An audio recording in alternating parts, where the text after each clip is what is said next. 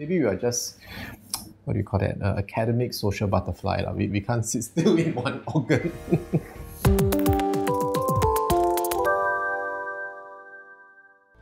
I'm Dr. Loh Jiashen. I practice in the Infectious Disease Specialist group. We have some clinics in private hospitals. I run 3 of the clinics in Farrer Park Hospital, Mount Elizabeth Novena Hospital, and Gleneagles Hospital.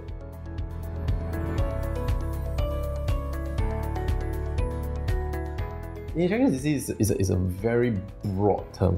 It's a very broad term. So certainly with more human concentration and more people circulating with the, compared to last century ago where people mostly travel within 10 to 100 kilometers of where they stay. Certainly in this century, transmission of infectious diseases is on the rise. Okay, as a general term, and mainly we see this pandemic. Firstly, we have respiratory virus pandemic, influenza, seasonal influenza epidemics and pandemics. When you say a lot of people, yes, a lot of people now compared to when people could not travel so much and when the world was not so concentrated. But still, it is with simple precautions. All these diseases have specific routes of transmission, and some of these routes are, frankly speaking, quite difficult. Like sexually transmitted disease is going to be quite difficult, or bloodborne transmission, right? So I don't think people need to be overly worried.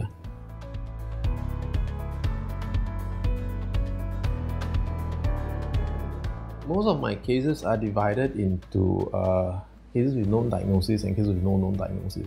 If it's a known diagnosis, and by the time if they have to refer to an infectious disease physician, usually the diagnosis is people are uncomfortable treating them, right?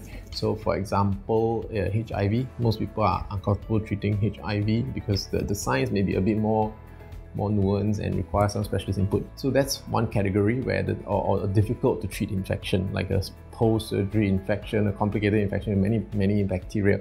So complicated infection. So that one is not a diagnostic problem. Then the other hand are things that have not yet a diagnosis made, which means a patient will present with a strange collection of symptoms, signs, complaints, history. So there we have to do a bit of Sherlock Holmesing lah. So where we try to tease apart and interrogate the history, the blood results, and then those cases are also part of our work lah.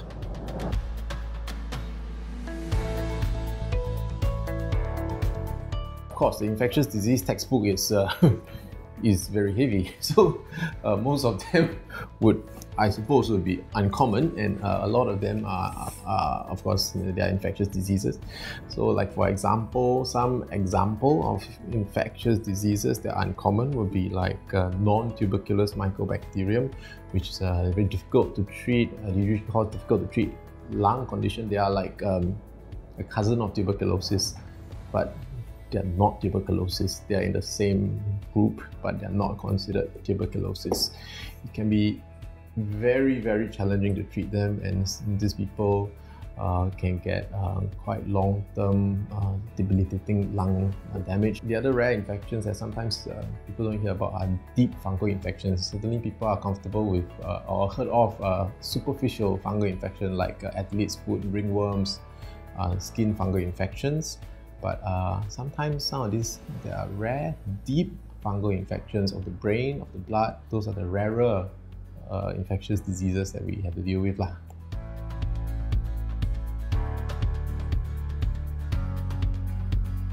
The concept is generally this. It depends on who this person is. A person who is previously young, healthy, of no previous medical problem would be able to hang in there with their symptoms. It will be appropriate to just sleep it off a few days, compared to somebody who has many illnesses, previous unusual infections, or is a background of immunocompromise. These people should attend to medical attention at the very early instance, or the first instance of something unusual happening, right? So of course the idea is, if you are a normal person, the risk of you getting something rare and dangerous is much less. So included in this category are also people with previous prostheses implanted. So either it could be a joint implant, hip implant, or it could be a spine implant. Some people have a heart implant, pacemakers and all that. So all these things predisposed to infection. So if there's some new symptoms, for example, if the pacemaker is suddenly painful and swollen, so this should not wait, right?